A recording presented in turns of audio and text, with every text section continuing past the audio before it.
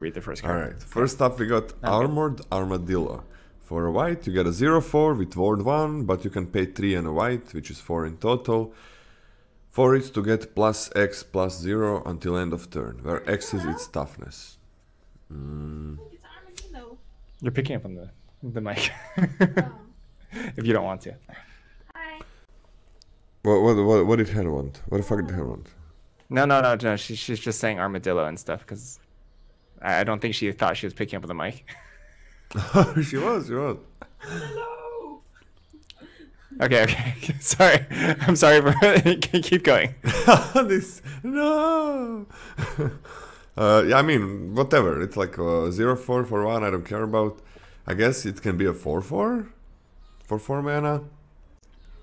What is the place for this guy? Armadillo is probably at its best in blue-white, so you can activate its ability to tussle in combat and then not cast a spell for the turn. Yeah, I mean, is that good? No. I don't think so, but you keep your own opinions. That seems horrible, yeah. I mean, maybe I'm wrong, but that does seem pretty horrible. What, you... No, I don't want this card. I'm on a D. I don't want this. And I don't see why. I'm on a D as well. D? Yeah, I don't see why. Hopefully it's gonna be better than what I think. Because that kind of means that you're gonna have this kind of slow white deck, so that would be cool. I mean, it doesn't even block particularly well. Like, you can wrap around this pretty easily because you have to pay 4 mana to threaten to eat something. Yeah. And also, mercenaries can just, like, push certain sized attackers past it. Yeah, I don't like these 0-powered creatures unless they're incredible. Bridled Bighorn, 3 and a white, 4 mana for a creature sheep mount. It's a 3/4 with vigilance. Whenever Bridled Bighorn attacks, while saddled, create a 1/1 white sheep creature token. Has saddle 2. I don't know if well, I guess whatever. Even if we mentioned last time, we should probably touch on it again. Really common play pattern for these is that you drop this on, well, whatever, on turn 4, for example, and then you can play your 5-drop and saddle Bridled Bighorn immediately, right? So you're essentially getting the effect out of your creature, even though it has summoning sickness. Kind of like how vehicles worked. But this one, you only get like an additional 1/1. This is fine. I think I'm not particularly high on a 4 mana 3/4 with vigilance. That's like okay. I actually do like vigilance with saddle specifically because saddling requires you to invest a lot more resource or a lot more of your board presence into committing to an attack. And the fact that this has vigilance and also creates a 1/1 that can block means that your blocks actually won't be that bad even if you do saddle. So that's like not bad. If you are somehow able to do this twice, then the sheep can start saddling the bighorn itself, which for flavor purposes is kind of weird, but sure, we'll do that. It's okay. I think this card I think this card's like a totally okay 4-drop. I don't think anyone particularly cares about it. Even like particularly mounting aggressive decks, I think this card is like fine in. It's not. I think it's pretty replaceable. It's like a D+ for me. I don't know. I like it. I think this is the one kind of the Orders of Guy that cares about tokens.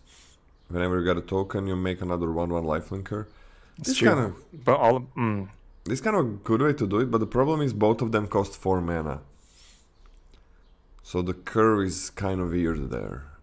I don't mind dropping Bertram on turn 5 after this. That seems totally fine to me. Yeah, that does seem pretty good. It is a little weird though.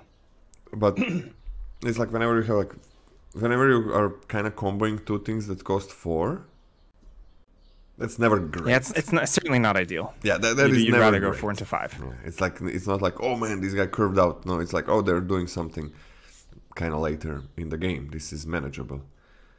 I'm on a C-. I'm okay with this. I think it's fine. I mean, vigilance is alright, I guess. It's fine. It's fine. They do need to take care of it, so the tricks are gonna be real nice with this, I guess. I don't know. It's a fine 4-drop, nothing too special. Ariet's Lullaby. For 1 and a white, destroy target tapped creature, you gain 2 life. It's a sorcery. The 2 life is huge. You kind of want this to be instant, but 2 life is huge. You're saying there's like white cards that are maybe kind of better in slower decks? What do you think, Scott? Like, is white gonna be fine being a slower color? Because I don't really see much late game for white on common level. I think that's okay, not having particularly great late game in supported common, especially supported by, you know, the higher rarities that we see nowadays. I think that's all right. I don't think that's like a death sentence. I don't feel like I was finishing off many of my games with hotshot investigators, you know, in MKM drafts. Wait, what is hotshot investigators? I think the 4/4/6 drop the bounce that I liked and you didn't, and then I ended up not liking it. Yeah. I don't like this much. If this was in maybe in blue, of course it's never in blue, but maybe in black, I think, maybe black has some good early game, I guess. But I don't see much late game for white, so I'm gonna start it as a D+. Like 2 life is huge on this effect, but because the problem is always you cannot kill what you want right away. You gotta wait for it to attack. Then you already lost some life. Like this, at least, like you're gonna get some life back. So that's a big deal. It would be just complete garbage, I think, if it didn't have 2 life gain. So D+, I think it's okay. Yeah, I like a D+ grade for the Lullaby. I don't think the 2 life exactly offsets. Like, I guess the joke here is that you can take the hit and then gain a little bit of the life back. But these cards are always particularly awkward. I am looking at the common white tapper that could potentially kill something that you need to. For example, a vigilance creature, but also that card doesn't hit mounts, which is kind of tough. But I'm also on a D+. It's not very good. Holy cow. 2 white, 3 mana for an Ox Angel. It's a 2/2 with flash and flying. When Holy Cow enters the battlefield, you gain 2 life and you scry 1. This has a lot of text. This card has a lot of text. This is like the most text on a Windrake. Yeah, that is the most text. So Windrakes are not great anymore. Like a 3 mana 2/2 flying, that's a little bit outmoded. But we're attacking on flash, gaining 2 life and scry 1. That's enough for me to like this card. I understand the stats are still a little bit under. I don't think this card's absurd despite this amount of text, but I think it's a totally solid role player. In blue-white, you can like pass the turn, enable your stuff that doesn't care about or that doesn't want you to be casting spells on your turn, etc. You know, like I'm pretty happy flashing this in and trading off with my opponent's 2 or 3 drop. I think that's reasonable, and I'm okay just flashing this in and pressuring my opponents. I'm totally overall seems super solid to me. It's a C+. Oh yeah.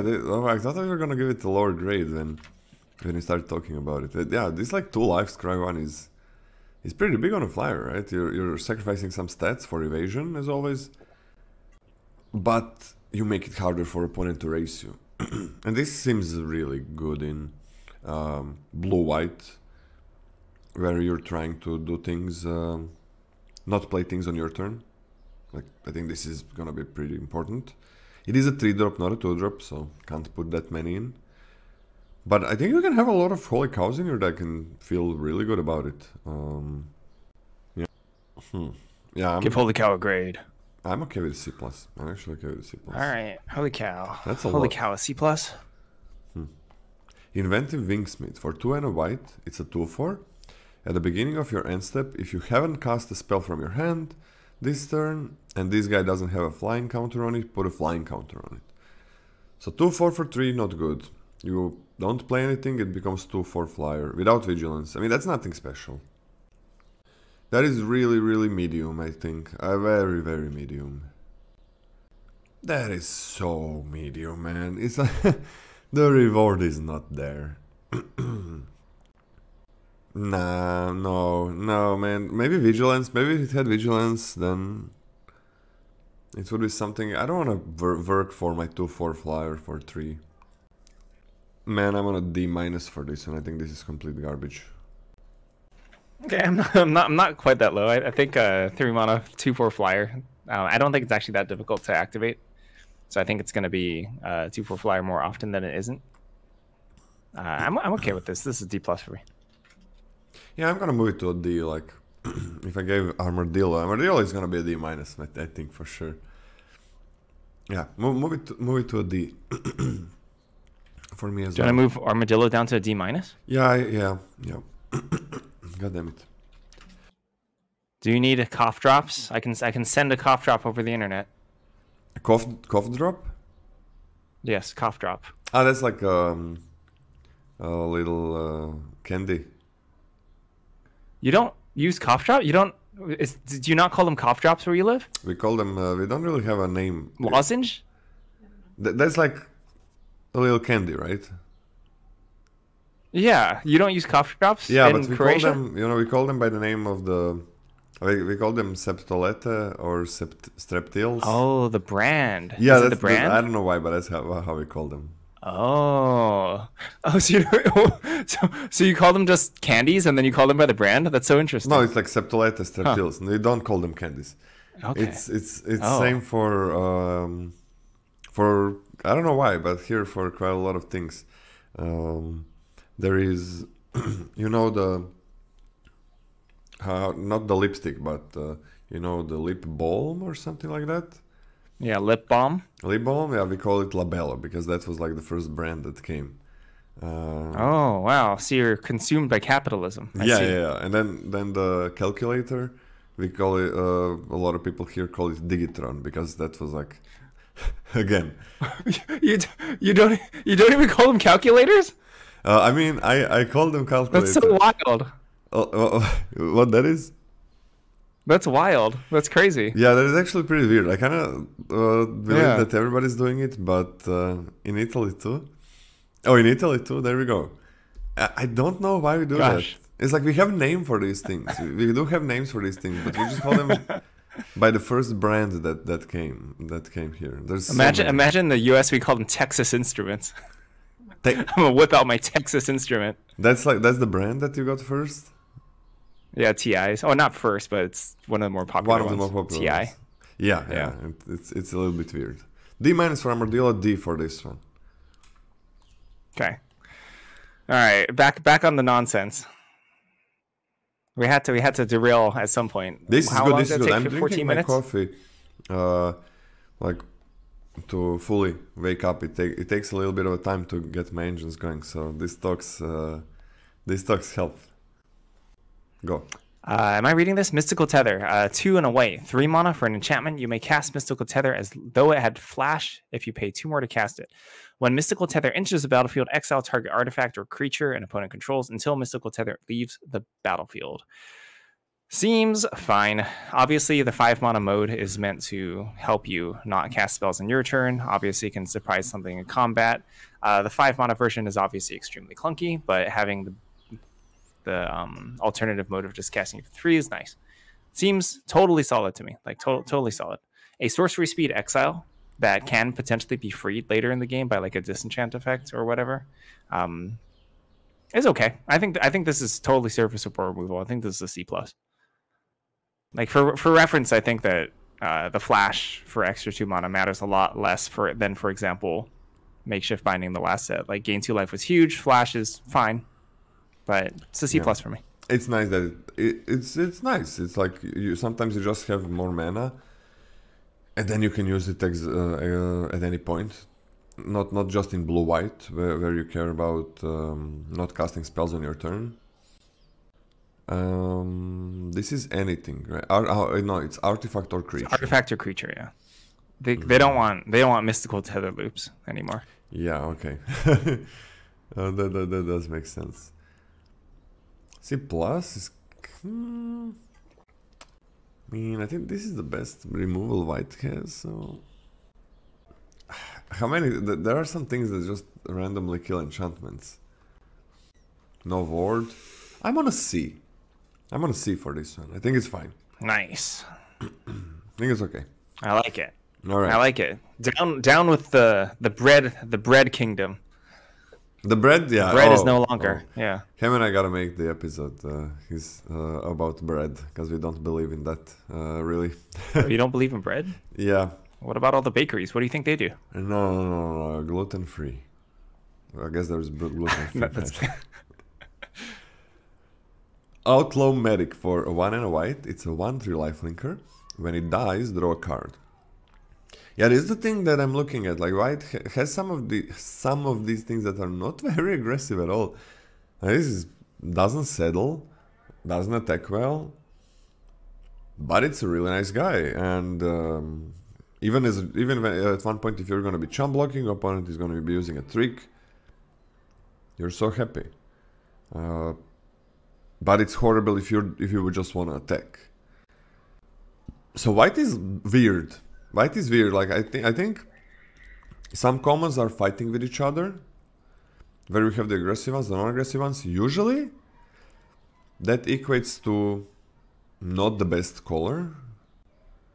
So we're gonna see how that goes for white. We had a lot of good sets where white was good. Yeah, I don't know. I mean, if you're fast, this is really bad. If you're not, then this is pretty freaking good. How often are you gonna be not fast? I mean, I'm gonna start Yeah?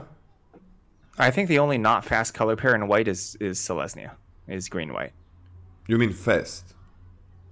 Yes, fast. Oh, I thought you said non-fast. Oh, I might have, but I think the only fast color combination is green-white. So I'm gonna give this a C+. I think you never play this in Selesnya for sure. Me too. I'm on a C+ as well. I think there's like as you were saying with the tension with the commons, I think there's an interesting tension. Whereas in like there's a lot of support for the slow style of white decks, and then there's mounts.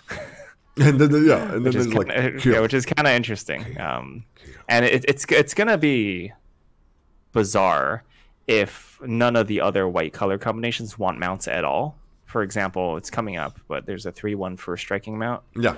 If none of the other colors want, if none of the other color pairs want that, and the green white just gets all of them at the table constantly, then that could mean that green white is really, really scary if people stay away from that side of white, and it's just open all the time. And it's kind of weird if other colors want the aggressive white cards, then like a lot of non-aggressive white cards are done. But with this, with Holy Cow, with the gain 2 life and kill a tapped creature, like white can get to late game. Just the thing for me is how much late game does white have? It's I think it's gonna be coming from uncommons and the other color, but it has the tools where it can get to late game. That historically that has been a little bit weird, because then you're drafting the color, but you're hoping to get support for the game plan, being the late game. In this scenario, from your other colors, right? The best thing when the slower game plans work, or aggressive game plans, whatever. Let's say let's talk about slower here. You really want to have support for that part of the game in the color on the common level. I don't think white really has great late game on white. It just has really nice tools to get there, like trading, killing creatures, gaining life, while not losing tempo, and just getting to turn 7, 8, 9, 10 with a reasonable life total. So it's gonna be interesting. But historically, if you don't have support in the color, it can get a little bit weird, because then you get all the tools, but every slower deck is better than you. So we're gonna see. Am I reading this one? Yeah, I'm gonna Stagecoach Security. Okay. Stagecoach Security, 4 and a white, 5 mana total for a creature, human soldier. It's a 4/5. When Stagecoach Security enters the battlefield, creatures you control get +1/+1 and gain vigilance until end of turn. This is pretty large for this type of effect. Lilith didn't mute himself again. But this is fairly large for this type of effect. Generally speaking, I don't imagine the play pattern is going to be much of plotting this and then waiting for like a huge attack. specifically because it's a 4/5, and I think you just probably play this for an extra like 2 extra points of damage like whenever you can. I think this is just something you just naturally curve into. That's fine. It's okay. Don't want that many of them? No. Am I clamoring for my, 5 drops that can also be kind of sort of quote unquote cast on 4? That's fine. I really do like plot in terms of smoothing out your curve. Right? I actually think that's a really good thing, right? If you miss your 5th land drop, you can still cast your 5 drop, which is actually really strong. So I think all of these cards are reasonable, but nothing I'm like clamoring about. I think this is a C-. I do mute myself, but not for you, Scotty. Oh, do you? Yeah. Oh, so all that time. Okay. Yeah, I'll mute myself a lot of times, but not for you. I see. That makes sense. So you gave it a C-? Yeah, okay. Yeah, C-. This is pretty big. It's pretty big. And Vigilance pretty cool. Imagine this thing with, the girl plant that is a 4/4, gives haste and ward. On 4 power, yeah. Gives haste and trample to everything that has 4. Yeah. This determinant comes into play as a 5/6. Yeah. Is that a thing? Like, basically everything has trample then that you have? I mean, that usually don't splash in this kind of more aggressive color pairs, but like Gruul I think is gonna be. But this seems kind of crazy with that. It is a combo, blah blah blah, but you're not going okay. But let's go back from the Dreamland, even though it's just uncommon and common scenario, but weird because you don't want to splash in fast decks. This thing is great if you go wide, but you don't go. I don't think you're going wide.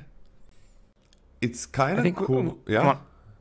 I want to ask you: the presence of mercenary tokens does not necessitate a go wide strategy. True or false? I mean, not no. You do go wide when you have commons that make mercenaries. White really doesn't have that. So I don't know, in red you can go wide for sure. You don't have to +1, so that's like a 1/1 is going wide. Doesn't matter if it has a good effect or not.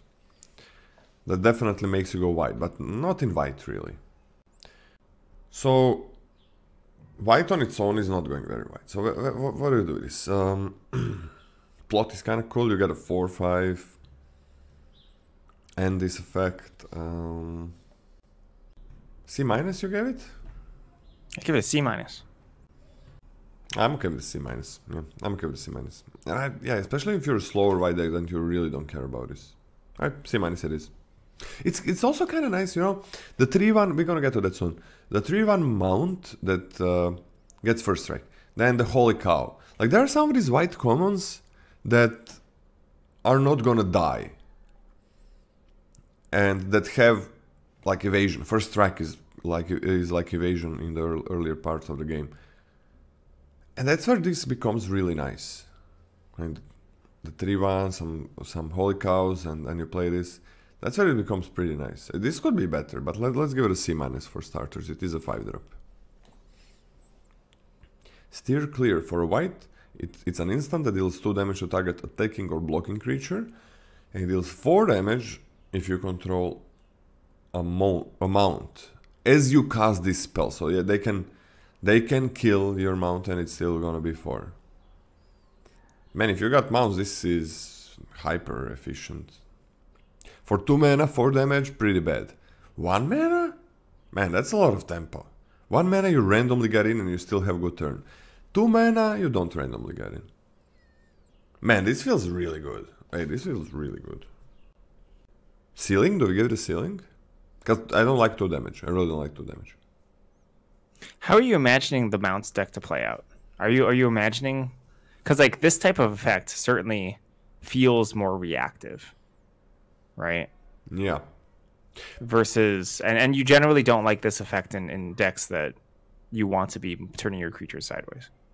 Yeah, this is awful if you don't have mounts in play. That's easy. So it's not good. But when you have them, so you got a first striker, right? So they want to double block it.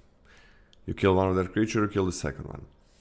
You got the green 4/2 for 3 that gives everything trample. So this can kill something and let you deal more damage. These are commons. Then the bigger mounts are bigger, and you want to... They kind of have to double block them a lot of times with other colors. So this works there. So I mean, I'm okay with a D+. Do we give it a ceiling grade though? I think a ceiling grade of like something like a C could be totally fine. Yeah. It can potentially help your mounts deck race versus flyers or something like that even, along with making double blocks near impossible. Or just give you really good tempo. Right, C as a ceiling? Yeah, what do you want? Right, C as a ceiling. Want higher, lower? No, C seems fine. I don't think I'm taking this particularly highly. I was on the D+ as well. Yeah, D+ seems fine. Sterling Keykeeper. It's a 1 and a white for a creature human mercenary. It's a 2/2 with 2 and tap to tap target non-mount creature. This is a bear with some upside. Tapping abilities is kind of interesting in terms of its cost to effect ratio. 3 mana for a tap is like super, there's like way too much. Free taps and 1 mana taps have generally been pretty good. 2 mana is like kind of in a interesting sweet spot in the middle where it's like reasonable, I would say.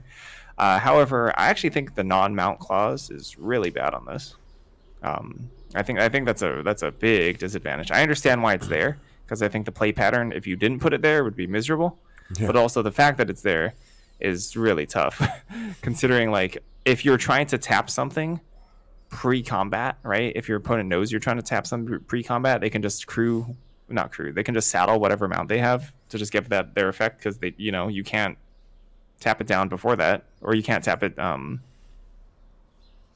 Sorry, you could tap it down on upkeep, but like for example, if they just played something on main phase 1 and then used it to saddle, it's not like you can prevent the mount from coming in mounted. It's okay. I'm not super hot on this card. I think it's a serviceable 2-drop. It's like a C- for me. But I think the non-mount clause is pretty big downside. I mean, it's a 2 mana 2/2. That's kind of good. It's a bear. Yeah. Yeah. Usually these guys are much smaller. They can target almost anything, but I like this. I'm gonna see. Like it is a 2 mana 2/2. That has application in the late game. I'm okay with this. And it's a mercenary if you need that. Yeah. Sterling Supplier for 4 and a white. It's a 3/4 flyer that puts a +1/+1 counter on another target creature you control when it enters the battlefield. Yeah, they've been toying a lot with these guys. Like this condition, that condition, this condition, that condition. And now it's like, just have a creature, man. Just get a creature and you can do this. And this is the one that kind of wants white to be a bit faster, right? I mean, how many can you put in there? Like, white has, by the way, white has a lot of 2-drops. It's really like a lot. Doesn't it have like more than other colors? It's like that 3/1. It's now we saw a 2/2, then there is a 1/3 lifelinker. Yeah, there's 3 2-drops. There's also that 1-drop, I guess. 3 2-drops is a lot. I don't know, man. This is nothing special. It's fine. It costs so much. It's a 5-drop. If white is super fast, this is really nice top end. Also flyer, right? But I don't think it is. I don't think white is super fast. So I'm gonna start it as a C-. It's a serviceable 5-drop. Okay, I'm a little bit lower just because I kind of want, but I kind of have my eyeball more on the plot 5-drops that can actually fill up your curve on turn 4 and turn 5. I actually really like, I think that's like super powerful effect to the point that I think I'm going to be desiring almost any not less flexible 5-drop a little less. It's a fine effect though. I'm a D+.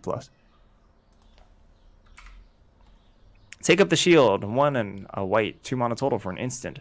Put a +1/+1 counter on target creature. It gains lifelink and indestructible until end of turn. This is a reprint of an extremely powerful combat trick. Extremely powerful. The fact that you actually gain life from combat is incredibly useful for like most racing situations, for any sort of combat you want to win.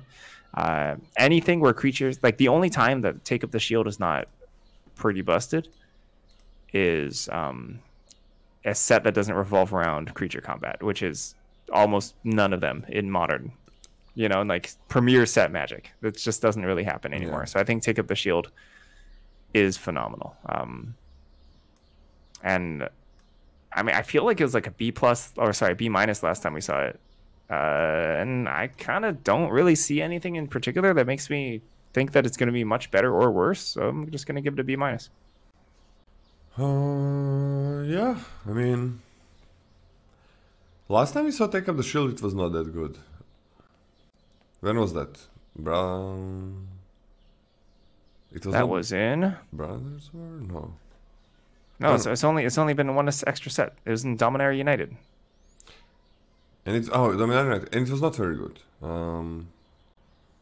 Did White suck there? I know I didn't care about it. It was not as good as the usual, but I think it's gonna be amazing here. It's what? Wait, what are we talking about? Huh? Are we confused?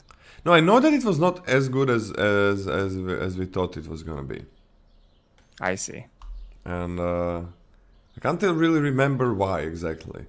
But I think you're comparing it to Feat of Resistance, maybe? Feat of Resistance, yeah. We did compare. Compare. Is that way? We did compare it. Did you think it was worse than Feat of Resistance? Yeah, it was worse. But I think maybe that was set related. I don't remember. Maybe White was pretty bad. The Feat of Resistance was amazing, but you get lifelink here. That is so huge for for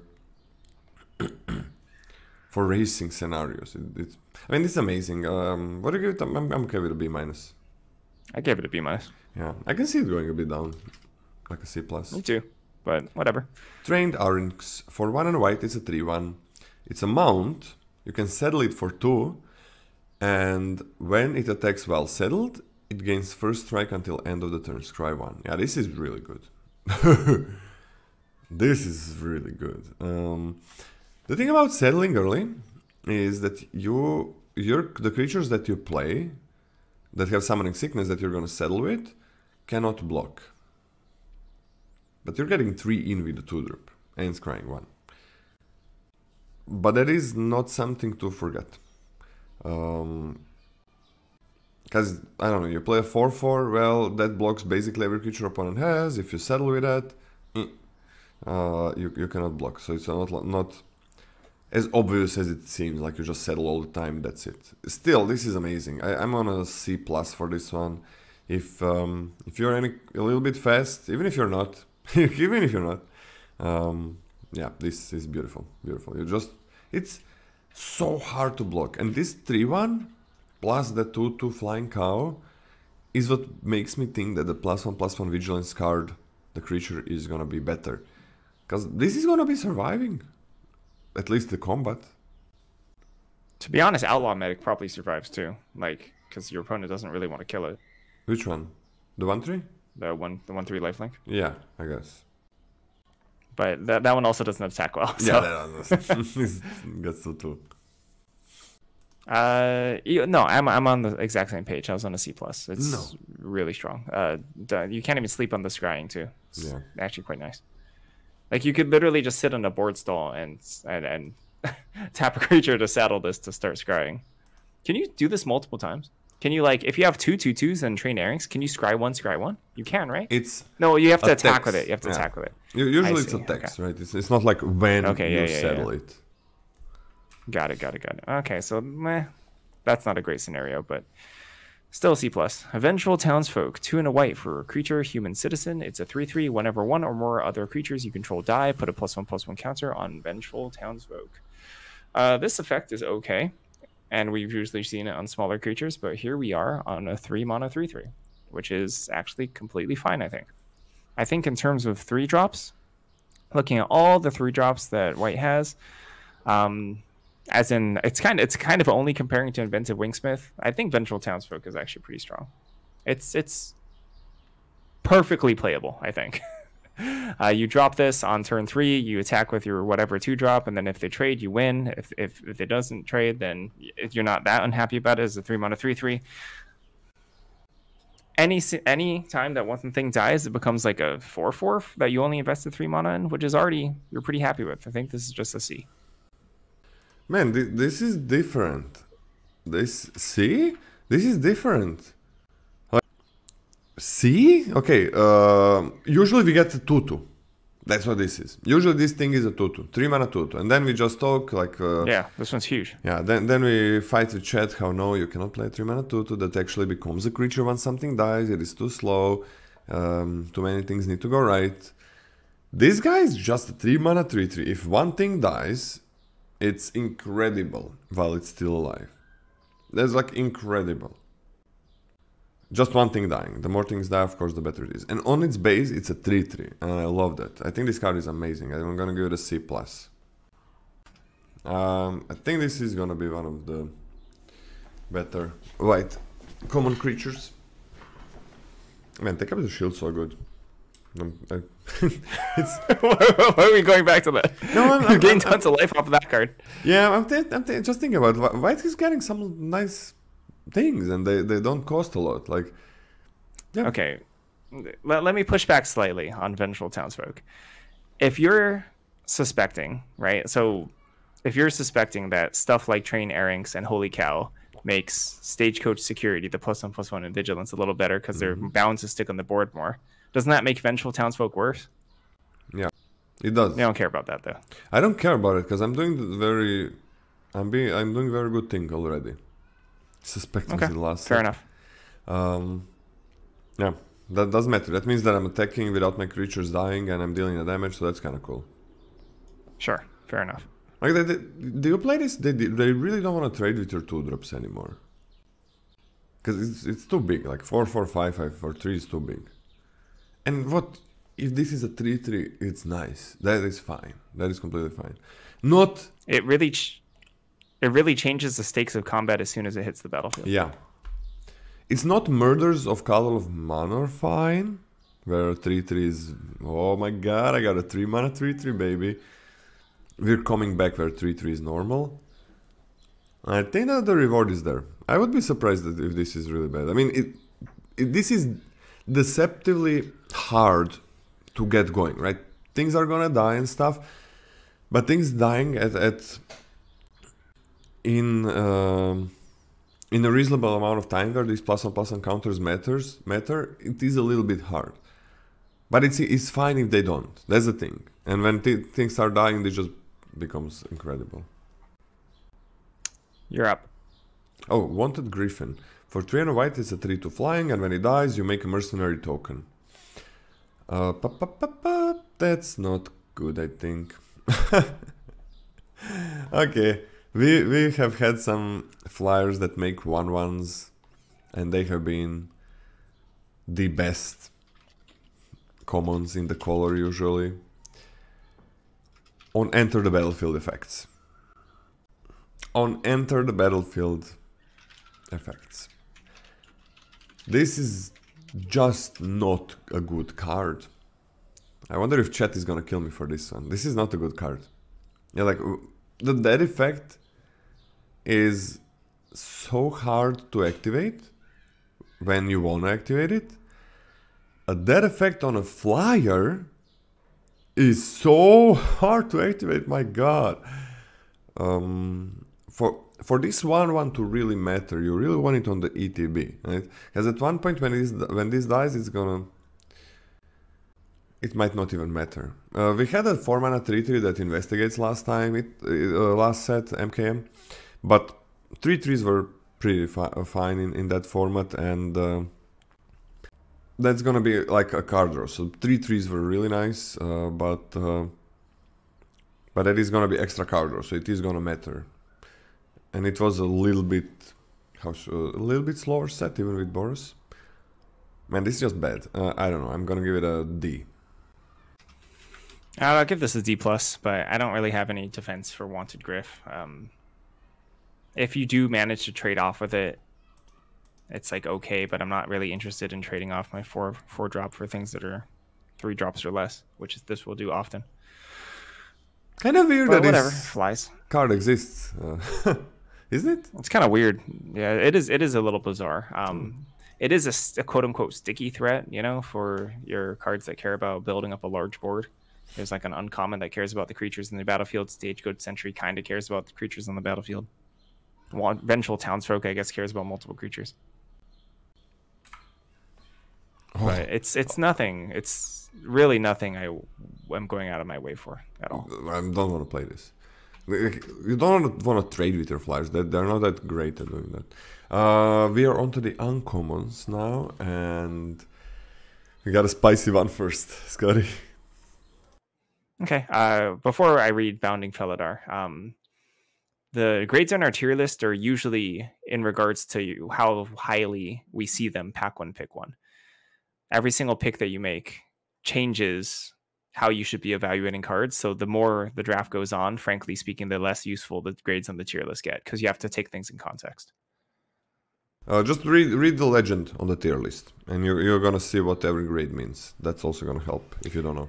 Bounding Felidar, 5 and a white, 6 mana for a creature, cat beast mount. It's a 4/7. Whenever Bounding Felidar attacks while saddled, put a +1/+1 counter on each other creature you control. You gain 1 life for each of those creatures. Saddle 2. This one is really spicy. And when I was listening to other content creators, it seemed pretty divisive. Actually, it actually didn't seem pretty divisive, to be honest. Most people hated this. I don't hate it. But I kind of like it. Mostly being that a 4/7 is huge. A 4/7 is huge, and I don't think it's particularly easy to block. It's not huge. Between Take Up the Shield, between the steer clear, right? There's a lot of ways to blow out combat. And once you get one attack in with this can start snowballing a big advantage. I mean, it's not huge. I'm happy. I'm incredibly happy with getting 2 +1/+ counters and getting 2 life. That's good. That's a good effect on this card, right? You saddle with one creature, and the other creature becomes a better blocker even when you do that. Not bad. It doesn't grow itself ever, so a little bit unfortunate. But I think this is a big finisher. To the point where, I mean, it's a 6-drop, so I'm not taking it like super highly, but I'm perfectly fine putting this card in my deck. I think this is like a C. Alright, first thing, I like this card as well. But 4/7 for 6 mana is not huge, man. You can't say that. Oh, you have to put so many creatures in front of it. It's like it's not huge for a 5-drop. It's pretty huge for a 5-drop. I don't think so. For a 6-drop, it's less huge. Well, I don't think it's very big for a 5-drop as well. I like my tree folk, okay? Yeah, okay. I like big wood. Big boy. I mean, this effect is strong. This effect is pretty strong. Especially if you have some colors where you got, I don't know, you're maybe in Boros, and then a couple of your cards are making mercenary tokens, maybe even a couple of your creatures are also making mercenary tokens. So life gain is so big. It cannot be understated how huge the life gain is here. It is a 6-drop that doesn't do anything on ETB, that needs to settle when it's attacking. But the life gain is absolutely huge. Just depends, like maybe you have some flyers, some holy cows. You got, this is the thing, like I think the white can really get here, right? You got a 1/3 lifelinker, nice. You got a really good amount of early game. You got a 2/2 flying, gain 2 life, scry 1. You got enough defensive removal as well. Where you got these creatures that kind of gain life, stay on the battlefield. If they get removed, it's completely fine. And you get, I think you can, it's not hard, as I've said, to get to late game in white with a pretty reasonable life total. And then you play this, and if you kept those creatures alive, man, even if it just dies on the attacks, that's kind of fine. But if it doesn't, oh, that's big. And Take Up the Shield is common. I think for white in this set, this is gonna be really good. What do you give it? I give it a C. I'm gonna give it a... I cannot give this a B-, I think. C+. I'm gonna give it a C+. I think this works really well in white in this set. Like, this is the thing.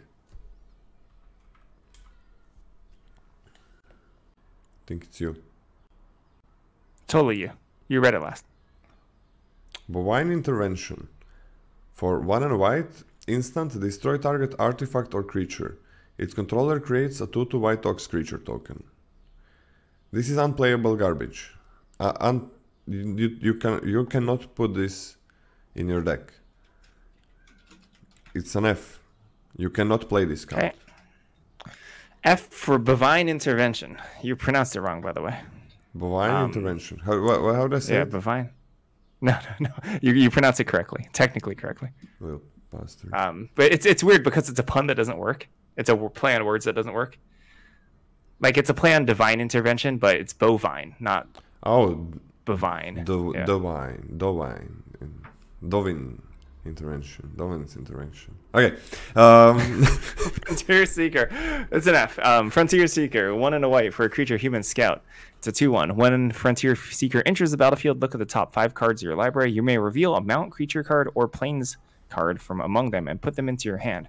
Put the rest on the bottom of your library in a random order.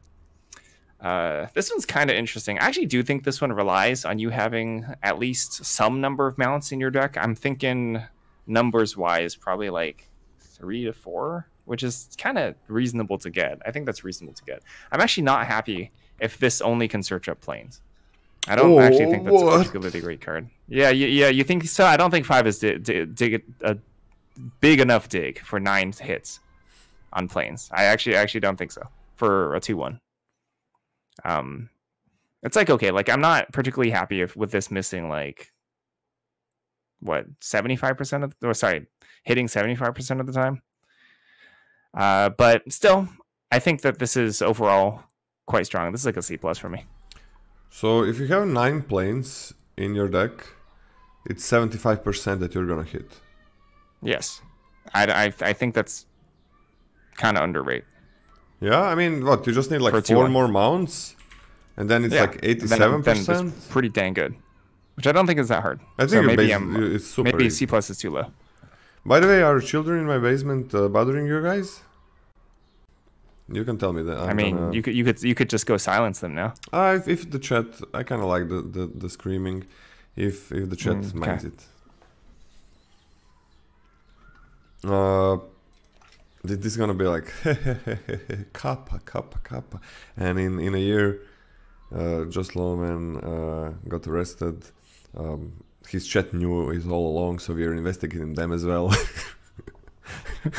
I'm pretty sure I would definitely be investigated in that case. And yeah, Scotty was just laughing it out, and looks kind of like a molester as well. Wow. You do, man. I'm starting to get wrinkles. I'm starting to get wrinkly, so therefore I'm a molester. What grade did you give this? I give it a C+. I think overall it's pretty strong. But this is amazing. I don't think it's like crazy good. I think this is crazy good. I think it's like similar to Staunch Crewmate for pirates, and this also hits planes if you need it. So it's so hard to not hit. I'm on at least a B- for this one. In the right deck, a B or a B+. I would say in Celestia probably like a B+ or something. And it's a 2-mana 2/1. That's nice. But B- as a start, as a base, that's fine. I don't think we need to give it a ceiling grade. It's pretty self-explanatory. The card is just great in basically every deck. Getaway Glamour. Glamour? No. Glamour. What? Glamour. Glamour. Okay. For a white. Only white? It's an instant spree card. So spree is a new thing that we have, where you gotta pay the cost that's up there in the top right corner as always, and you can add any amount of extra costs, like +1 you get 1 effect, +1 and +2 you get both effects on this card. So it's like a model card, but you can choose all of your options. It's kind of like Escalate, if you know what that is, but it's every option doesn't cost exactly the same. Options have different costs, which is super cool. I freaking love this. It opens up so much design space, right? Because if one option is much more powerful than the other one, then you just add a bigger cost, a higher cost. This is beautiful. So for 1/1, you exile a non-token creature, return it to the battlefield under its owner's control at the beginning of next end step. Some things have these ETBs when they're not cast. Okay, that's cool. For 1 and +2, destroy target creature if no other creature has greater power. Hey kids, new kicker landed. I mean, a kicker should be expanded on. People make those jokes, but it's a beautiful mechanic. Okay, so for 3 mana, you're killing the biggest thing, but it needs to not be yours, right? If no other creature has greater power, not same, but greater, that's so huge, that's so huge. So it's very easy to just kill their biggest thing. You can play 4 to remove like your biggest thing, if it's bigger than theirs, and then just kill them. You can also get the enter the battlefield effects, or save your creature from removal and kill their thing sometimes. Man, this card I think this card is really, really powerful. Sure, sometimes it's gonna be awkward and stuff. Maybe you have few big creatures. I think this card is really, really good. Like this first thing on a removal spell, I'm on a C+ or a B- for this one. I'm gonna start it as a C+, because it can be super awkward.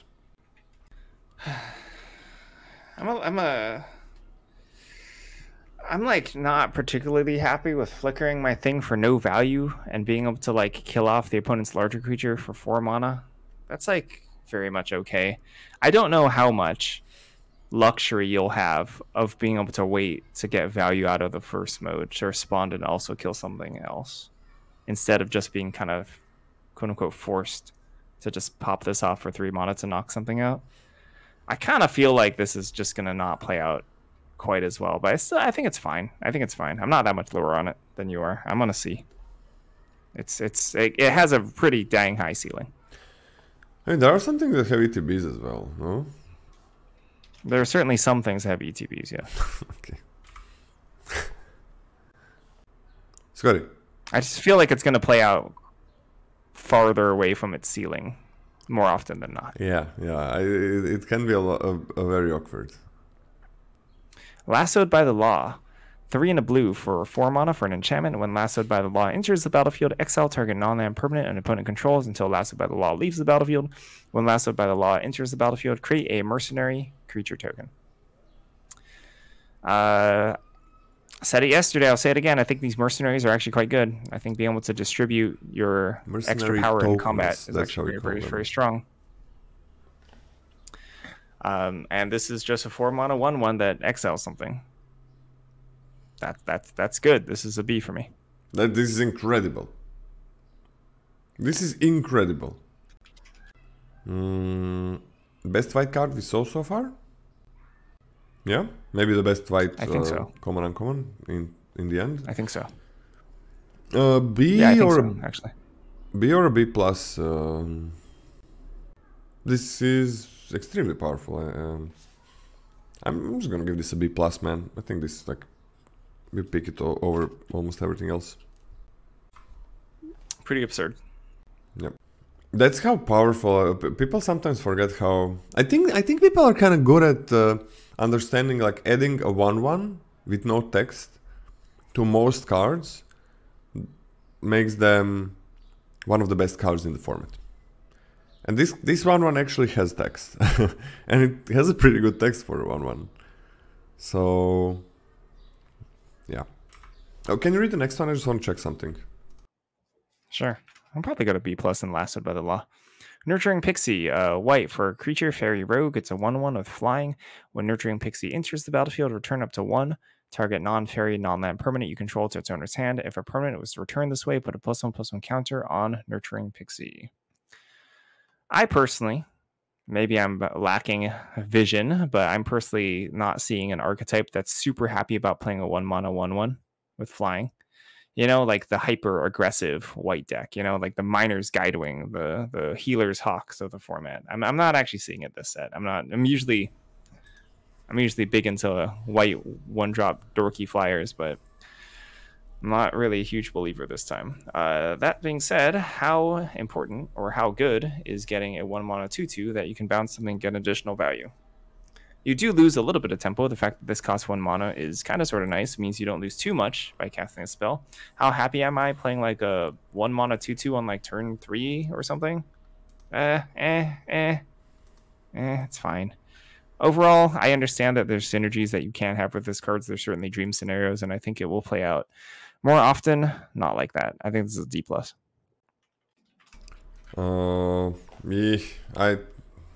Sure, D+ seems fine. Yeah, I don't like this much.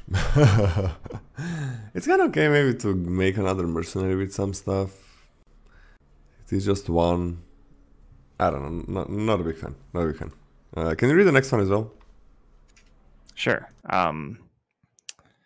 Omen Port Vigilante, 1 and a white for a creature human mercenary. It's a 2/2. When Omen Port Vigilante has double strike as long as you committed a crime this turn. Committing a crime is not that difficult. So attacking with this as a 2/2 double striker is going to be pretty frequent. I think this card is very scary and quite good. It can't, like, we can say we can put together the dream, but it's not like you just win. If your opponent has like a 2/3, your opponent could just block this and trade. No. But still, a pretty dang powerful bear. Pretty strong bear, and it can get out of hand. And I think for that upside, and frankly speaking, not even the worst floor in the world of being a bear, I think this is a B-. I'm on a C+. I think it's great, but I don't think it's that easy to use the crime. And to double strike, I don't think it's that easy to commit a crime. It's still really nice. I think it's easy to commit a crime for other cards, but not for this one. This one kind of needs you to constantly commit crimes. It's a great upside, but I think it's still gonna be just a 2 to a good amount of times. Still feels like a really powerful card. So just C+. I don't think it's much above many other 2-drops. Like, this is the pretty cool one, Prairie Dog. I just want to say, for these like bounce effects, blah blah blah, in white, there is not much ETB on common. There's like the Holy Cow. That's kinda it. So yeah, it's the pixie just doesn't have much synergies is the thing. All right, Prairie Dog. For 1 and a white, it's a 2/2 lifelinker. That's already good. At the beginning of your end step, if you haven't cast a spell from your hand this turn, put a +1/+1 counter on this guy. For 4 and a white, until end of turn, if you would put 1 or more +1/+1 counters on a creature you control, put that many +1 more. Okay, I mean, 2 mana 2/2 lifelinker is just good on its own. And then you can, like, if you're doing the thing, like not casting spells, you just put some counters on it. And it also has inherent ability where you can just make it a 4/4 if you have 5 mana. Like, 5 mana upgraded to a 4/4, but it doesn't really attack that turn. I would say this is incredible. At least a B-. Let's start it as a B-, like the minimum. I have a suspicion this might be actually better than Lassoed by the Law. This card's bonkers. As a 2-drop, a very important slot in your deck, but I guess unconditional removal is also a pretty important slot. Whatever, I think this is a B. I think this card is a B for bonkers. I guess I can go to a B as well. It works with itself, and just like having a 3/3 lifelinker on turn 3, if you can do anything, like Holy Cow, literally anything on their turn for 1 turn, that is bonkers. It's so easy. It's so easy to do, and it's just a must answer 2-drop. I don't think it's that important, because like you can do this, have like a little bit worse turn, and then they kill this, and then you did have a bit worse turn, so this can lead to medium things. I don't know, keep it on a B- for me, keep it on a B-. I don't think you're gonna be doing this that much early. But when you do, mamma mia! Prosperity Tycoon, 3 and a white for 4 mana. Yeah, 4 mana for a human noble. That's a 4/2. When Prosperity Tycoon enters the battlefield, create a 1/1 red mercenary creature token, and pay 2 and sacrifice the token. Prosperity Tycoon gains indestructible until end of turn. Tap it. This card is a bonkers 4-drop. super duper strong. This card is actually something that makes a 1/1 that has, well, 1/1 on ETB. You know, just straight up, you just get that for free. I really like the mercenaries. I really like that this can potentially just threat of activation of protecting itself while attacking is incredibly good. Honestly, it's really high for a 4-drop. I also think this is a B. I think this card is really, really good. Crazy powerful. Crazy powerful. Just like a 4-2 that makes this 1/1 is enough, and it also has an extra effect. Why not? Yeah. Yeah. B. I think it's not a B plus. Let's keep it as a B, but it's close. It's close. Requisition Raid for white and spree. +1. Destroy target artifact. +1. Destroy target enchantment. +1. Put a +1/+1 counter on each creature target player controls. Alright, 2 mana, you put a +1/+1 counter on each creature you control. Unless you wanna commit a crime. Maybe we want to do that sometimes. That's pretty cool. Gosh. I mean, opponent is on 2 life and you have some, I don't know. Anyways, but one time in billion drafts, sure. You're gonna do this. Wait, 2 mana put a +1/+1 counter on every creature you control is nothing special. But having an option to also kill artifacts, to also kill enchantments, I mean, this is really good. This is the thing they've been talking about. Adding modality to naturalize. Adding modality to these very conditional cards. Yeah. Man, this is nice. This is nice. This is beautiful, actually. I'm on a like C+ for this one. It kills all the 3 color enchantments, rares and mythics. That's refreshing. A lot of the takes I heard about this kind of hated it, for specifically none of the modes being particularly impactful. But I kind of do think that they are. I kind of think that they're perfectly fine. To the point where I'm fine main decking this. I'm even a little bit lower than you are. I'm gonna see, but I think just having the baseline mode of putting +1/+1 counter on each creature, that's nothing special, as you said. But it's also not blank cardboard. You know, it's not dead. Yeah. It's okay. It's like an okay effect. And just tacking additional value on top of that, kind of in. It's a C for me. Give it a C for me as well, but also give it a sideboard grade, right? This is perfect for a sideboard card. Because even if, like, you get, even if, usually when you have, maybe you're not playing this in your deck, but if they have like one artifact or enchantment that you want to get rid of, you just put it in. And it's fine, because you can always use the last one. There is, you know, when we talked about like these enchantments being maybe a little bit easier to remove sometimes, there is a green 2/2. We're gonna get to that in probably 30 minutes. There is a green 2/2 that just sacrifices itself to kill an artifact or enchantment, so that's gonna be a bit weird. Yeah, C seems fine. C actually seems fine. I was a little bit too hyped on it. We had sets with so many artifacts and enchantments. This one is not the same, I think. You're not going to have the same amount of artifacts and enchantments in it. Rustler Rampage, white for an instant with spree. 1 mana, untap all creatures target player controls. 1 mana. Target creature gains double strike until end of turn. I kind of hate this. I kind of hate combat tricks that don't affect power toughness. Like, it really narrows the amount of combats you can actually win. I don't really care that it's a surprise. I understand you can have the whole upside of surprising your entire opponent's entire board. We've seen effects like this, and people always think about the dream scenarios of, like, you line up with the perfect combat. You know, you blow your opponent out, you eat your opponent's entire board. Which, as much as I like to dream, doesn't happen nearly as often as you desperately trying to finagle combat where you can even turn this into a 1-for-1. So I'm not into it, honestly. Sure, you can target your opponent's stuff with crime, blah, blah, blah. Don't really care. I think this is a D. Yeah, I can fuck off with this one. I think it's horrible. I'm going to give it a D-, but I don't think you play this in your decks. Just double strike is crap. It's crap. Really bad. You want some stats. You want to win some combat, not just Fuck off. I mean, I think it's probably unplayable. Probably. This probably never ever makes the deck. But I guess D minus, something happened, I don't know. Pack 2. Give it an F. You can give it an F. I'll give it an F.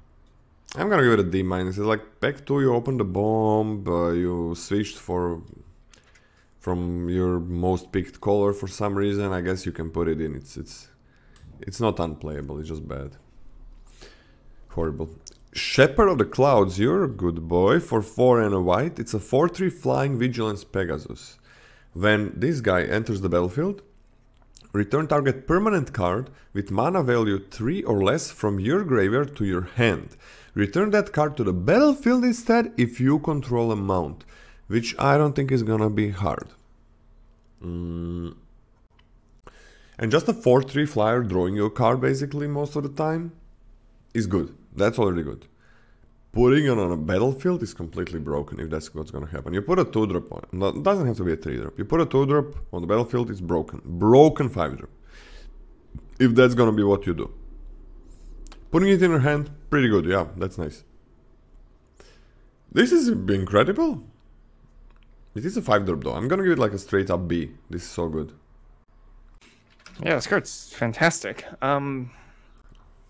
Technically, it's a hoop to jump through to have a creature in the or something in the graveyard in the first place. Technically, not a huge hoop. The mount clause is also another hoop, so I'm a little bit lower. So I'm on a B minus just for a couple of conditional effects here, but I think it's very powerful. Yeah, Tom Turbo, that's exactly what I've been thinking. Like, white uncommons are pretty damn good. They're really, really powerful. Oh yeah, this is me. This is Sheriff of Safe Passage, 2 and a white for a creature human knight. It's a 0/0, and Sheriff of Safe Patches. Sheriff of Safe Pat. This card enters the battlefield with a +1/+1 counter on it, plus an additional +1/+1 counter on it for each other creature you control, and it has plot 1 and a white. It's so bizarre. Sorry, that first paragraph is really bizarrely worded. Let's break this down. If you cast this on an empty board, it's a 1/1. If you cast this with 1 additional, it's equal to the number of creatures on the battlefield. Wow! Right? Whoa! What a breakdown! Whoa, that's a professional player, everybody. Well, I mean, like it's worded in a weird way. Like we haven't seen it worded like this, so I don't know why it's worded like this. Let's break it down. That's what it does. So it's just equal to the number of creatures you control. I think this card is actually fine. Like, it doesn't look that good, but the fact that it's your 2-drop, right? It goes in your 2-drop slot, and you will affect the board later. I think that's like an okay card. I think that's like perfectly okay. I'm still not going to give it like a super high grade. I think this is like a C minus, but it's a bear. You can't block with it on turn 2, but I'm kind of sort of okay with that. And it has potential, much higher upside later. So I think this is like a C minus for me. Yeah, I'm kind of okay with this as well.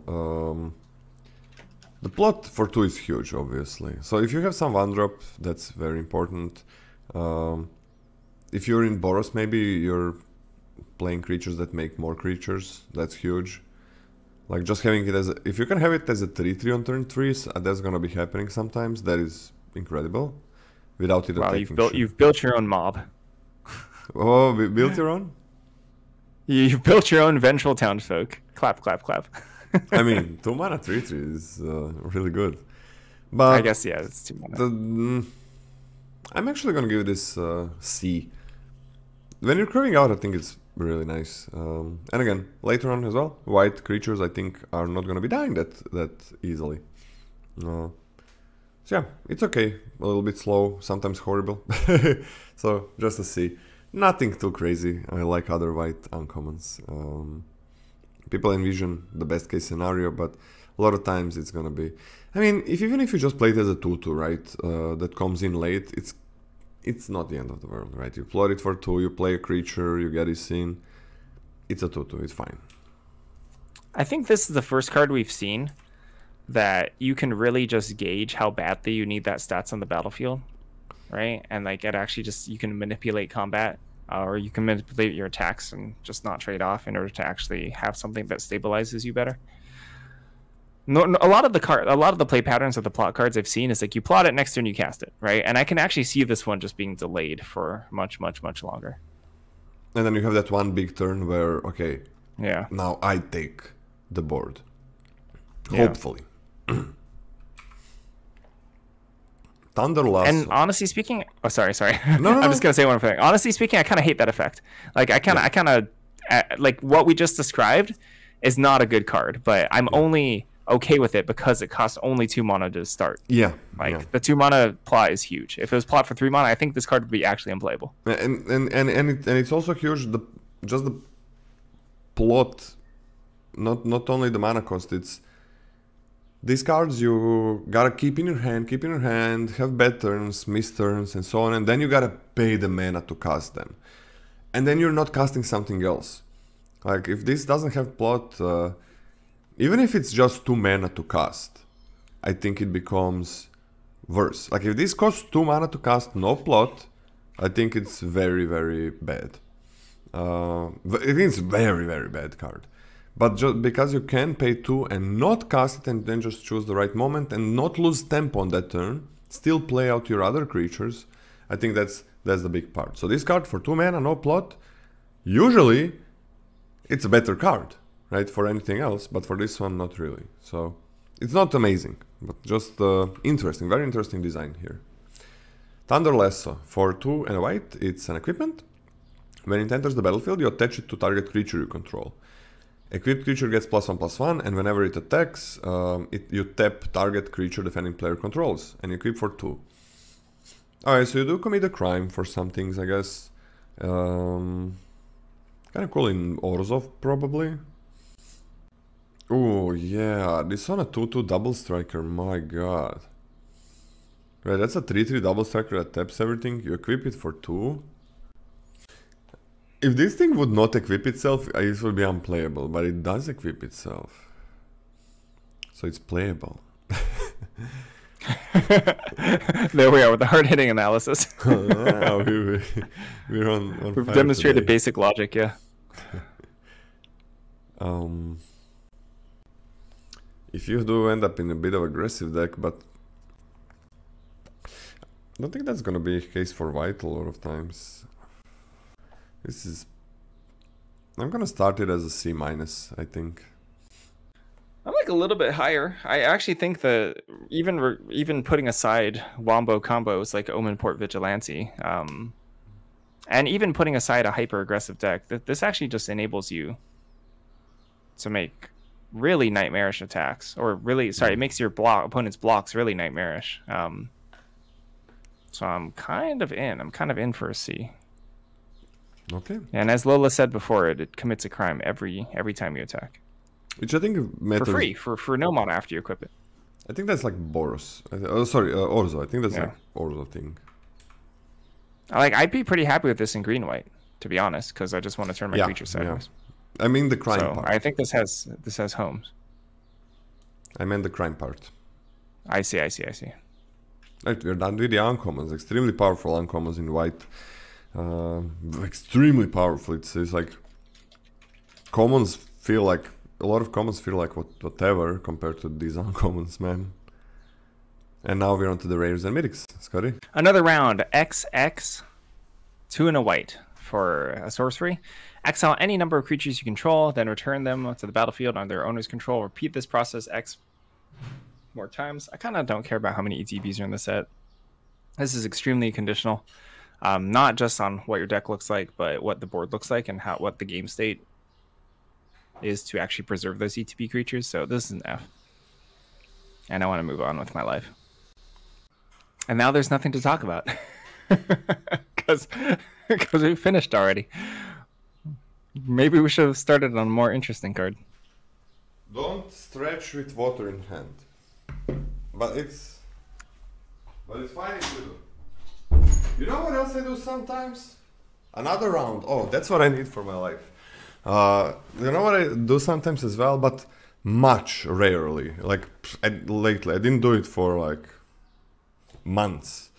So you know how when you're drinking something, like coffee or water, you put it in your mouth and then you tilt. So because it's a liquid, so it can transfer from the cup to your mouth. Well, What I do sometimes, but not in months, is like I tilt it before I put it in my mouth, and then it doesn't go in your mouth. Then it goes on you. So don't do that. What grade did you give this? An F. F? Yeah, man, this is yeah, this can like this can do the thing sometimes. So too much conditions. An F. Way too much conditions for this to be good. Yeah. Sorcery speed as well. No. How many holy cows would have to be in your deck for you to play another round?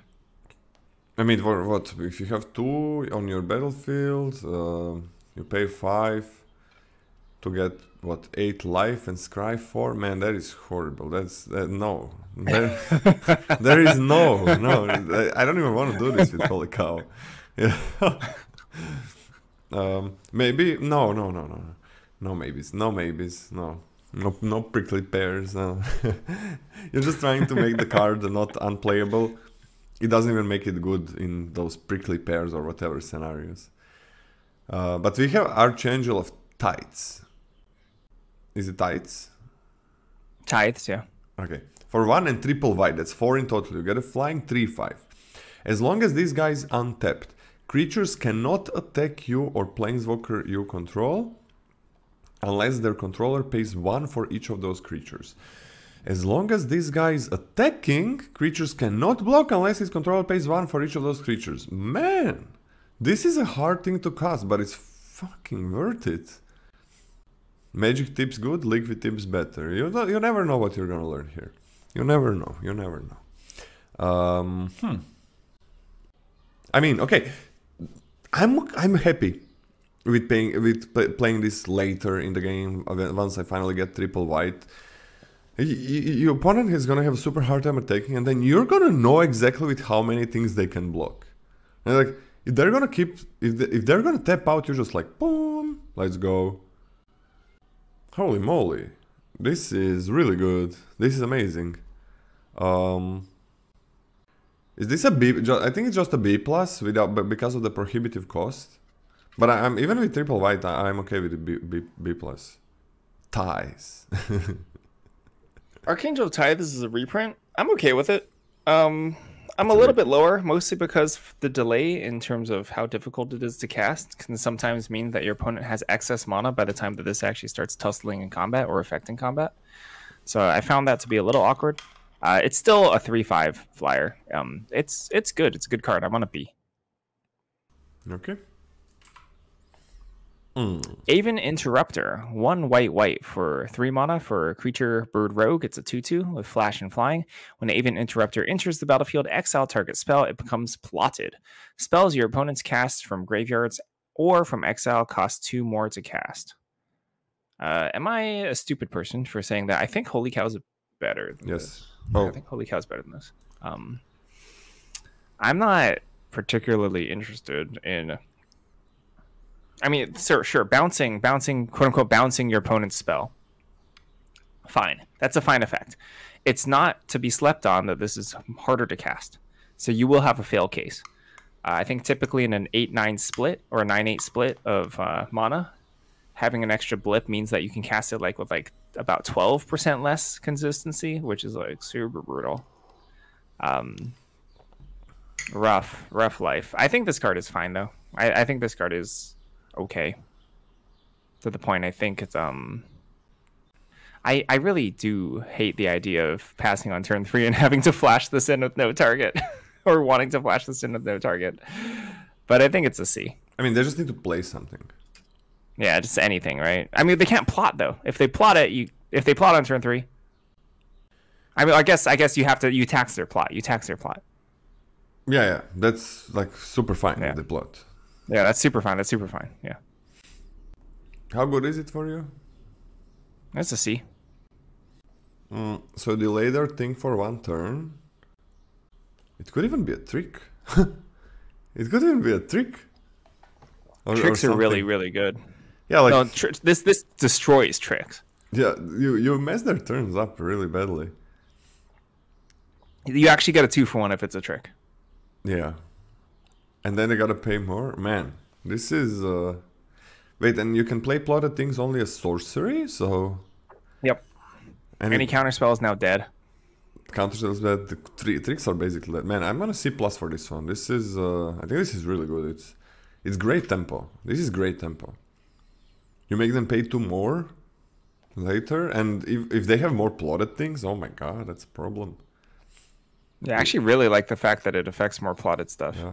But even without it, like I'm putting that kind of sideways. Sideways, it's attacking. What?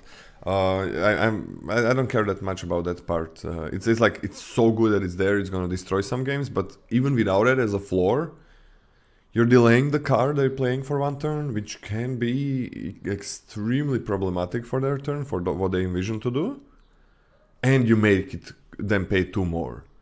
Which basically means kinda means that this costs 1 mana. Not really, but kinda. Yeah, I'm gonna be honest. I was like updating the tier list for a second, and then you said it kind of means that this costs 1 mana, and I have no idea how we logic to get there. I don't know how we got there. It's like you make them pay 2 more, right? So you're paying 3 mana for this, but you make them pay 2 more. So you're kind of like paying 1 mana for this when you do the equation in the end. In those developing turns where every point of mana matters. Man, this is so good. I like my 1-drop elite spellbinder. Yeah, I want to B-, man. I want to B-.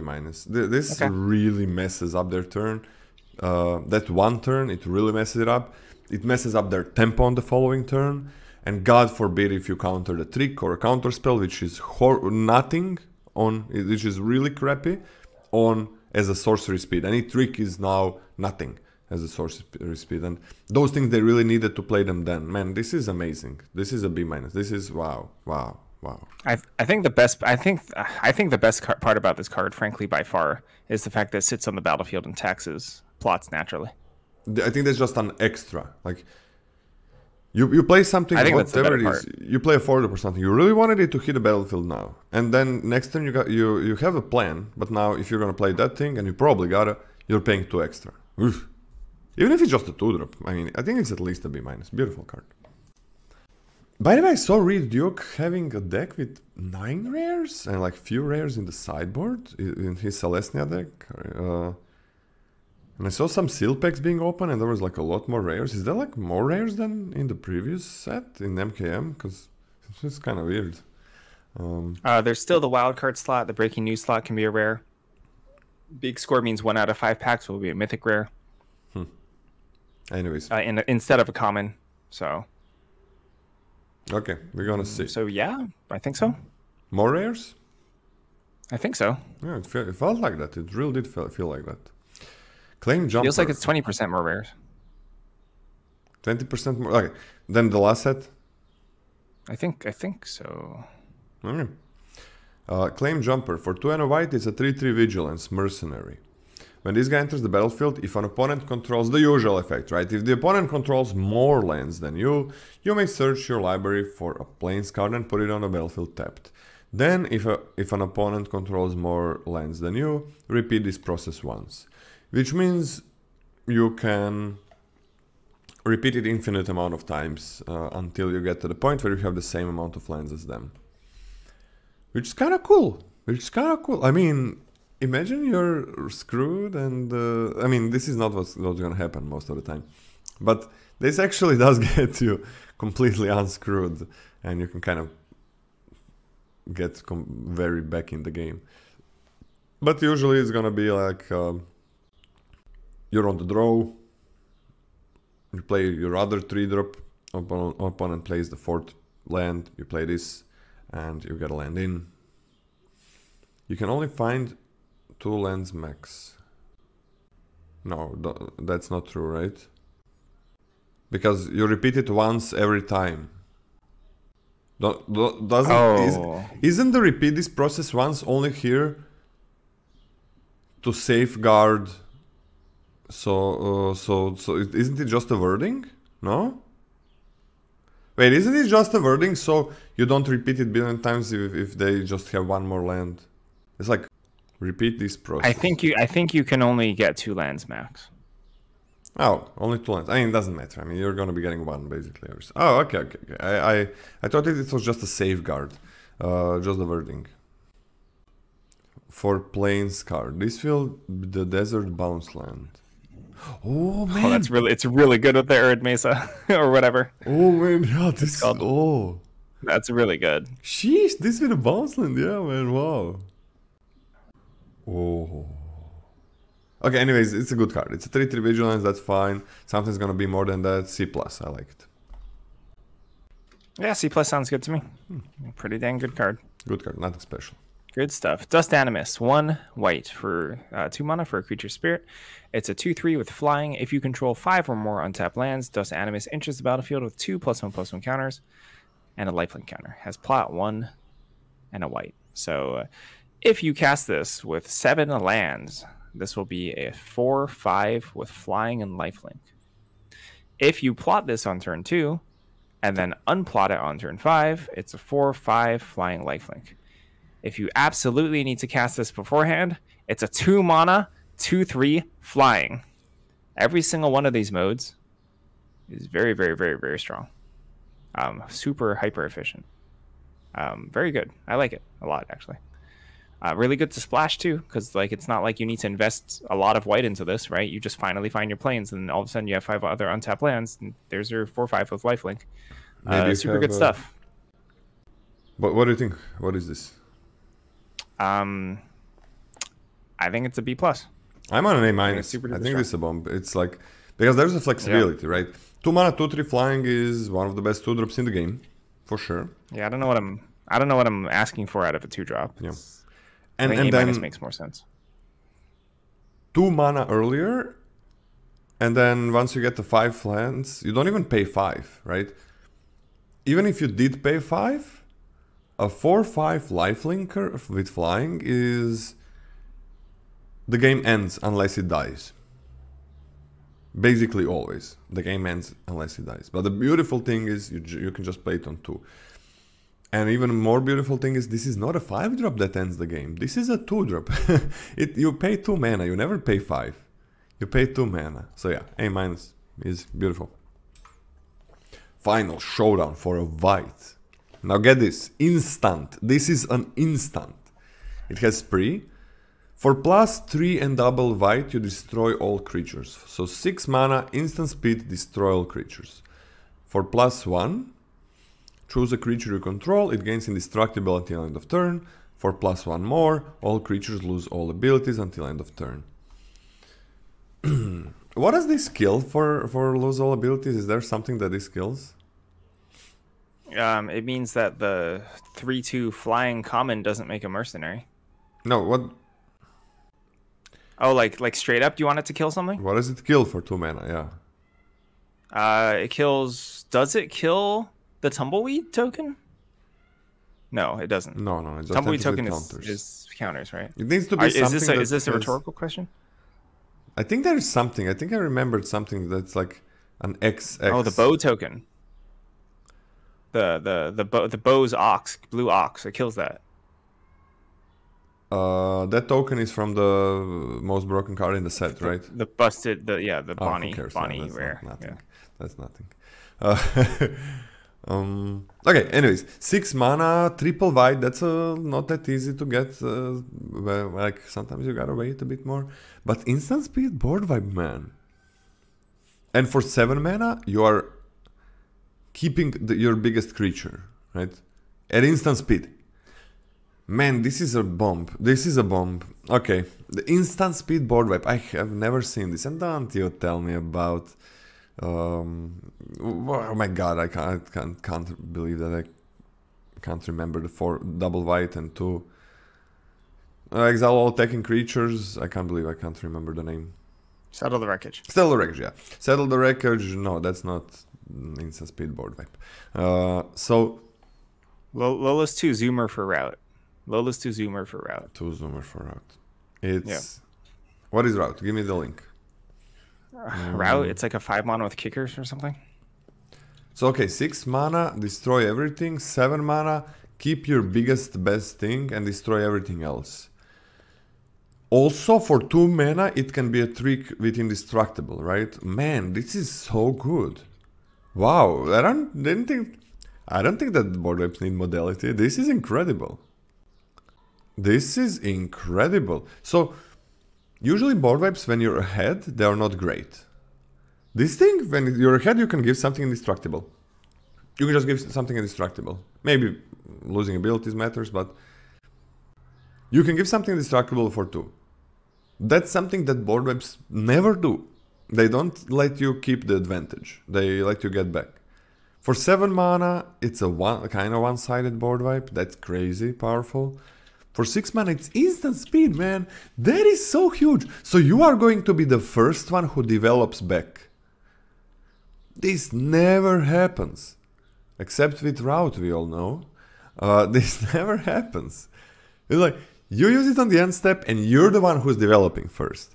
That has always been a problem with board wipes. Not that they're bad, but opponent develops first. Are you gonna be okay? You already lost some life because you're playing the board wipe, so are you gonna be okay? Are you gonna be getting back?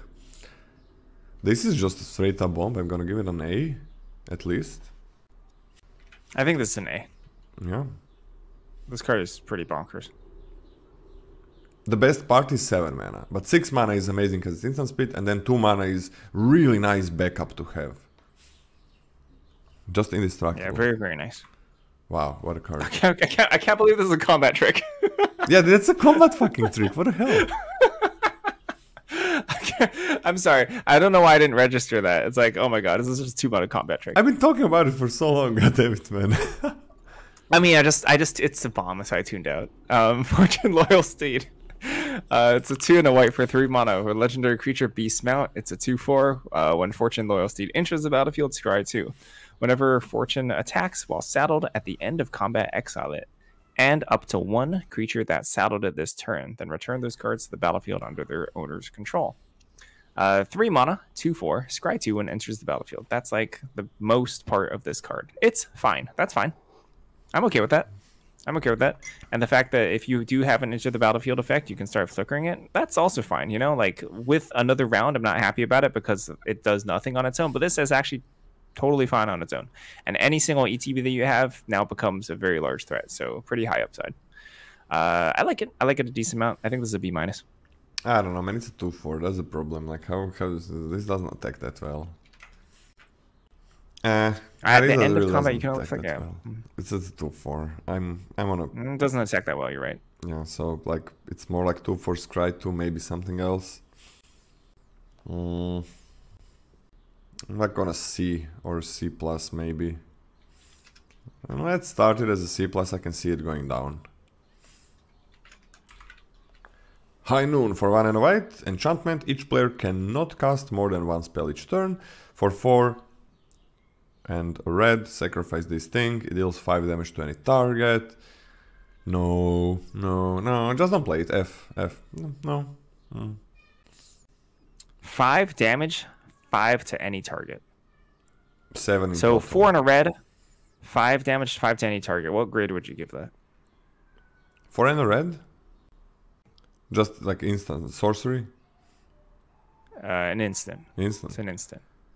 It's not very good. It's a card. It's It fine. goes face. Yeah, sure. It's okay. Ooh. It's fine. It's fine. Ooh, I like that a lot more than fine. Yeah, I think. Or kinda rather, good. no, it's fine. It's fine. It's like a C fine for me. Yeah. It's like a C fine. But this is 2 mana initially. And it's white. Yeah. And you need to have red as well. Mm-hmm. Like, So you're on an F? yeah, on an F. I'm on a D-. It's horrible. Would you ever sideboard this in versus your opponent's Izzet deck? No, Okay. you do not. And they say, oh nice, they cyber this in. They think that's good actually for against my deck. Oh, is this me? One last job. 2 and a white for sorcery spree. We should have done white last. That's okay. Why? That would have been so flavorful to read this as the last card of our set review. Oh. But that's all right. Yeah, one last job. We're 2 done and a after white this for one. 3 We're mana. done. It's over. All right, let's just can cut do it. off the set review. We're done. We can do it. 2 and a white for 3 mana, and the sorcery has Spree plus 2 mana. Return target creature card from your graveyard to the battlefield plus 1 mana. Return target mount or vehicle card from your graveyard to the battlefield plus 1 mana. Return target aura or equipment card from your graveyard to the battlefield attached to a creature you control. Last ability. I don't see it being used that often. I don't think your equipments will die particularly often. For most common mode will be 5 mana, return something from the graveyard to the battlefield. How good is that? That's pretty bad. So I'm most interested in is 6 mana, return 2 things to the battlefield. Yeah. Mounts, not that difficult to find and return back, right? And then just any other creature on top of that, not that bad either. How good is 6 mana, return 2 creatures from the graveyard to the battlefield? Pretty good. That is pretty decent. That's pretty decent. And I don't think that the mount clause is that huge of a hoop to jump through. That being said, this type of sort of conditional effect and not an absolutely overwhelming, like I win, you know, like I'm totally going to dominate this game because I paid 6 mana. It's okay. I think it's like a C. You can do 4. You can pay 4 or 5 sometimes. That's nice. You can pay 4 or 5. That's true. It does have a much better bailout because you can cast this on the cheap. 4 mana to get your best mount back from the graveyard is also, yeah, that's pretty. It's pretty good upside. Yeah. I like this. C plus. What do you give it? I give it a C. Yeah, I think it's nice. Yeah, that should have been the last card in the set, but can't do that. Okay. White has been interesting, not just aggressive 2-drops and that's it. Pretty cool, pretty cool. Next up we got blue and we are starting with Daring Thunder Thief. For 3 and a blue, it's a 4/4 with flash, it's a rogue, and it enters the battlefield tapped.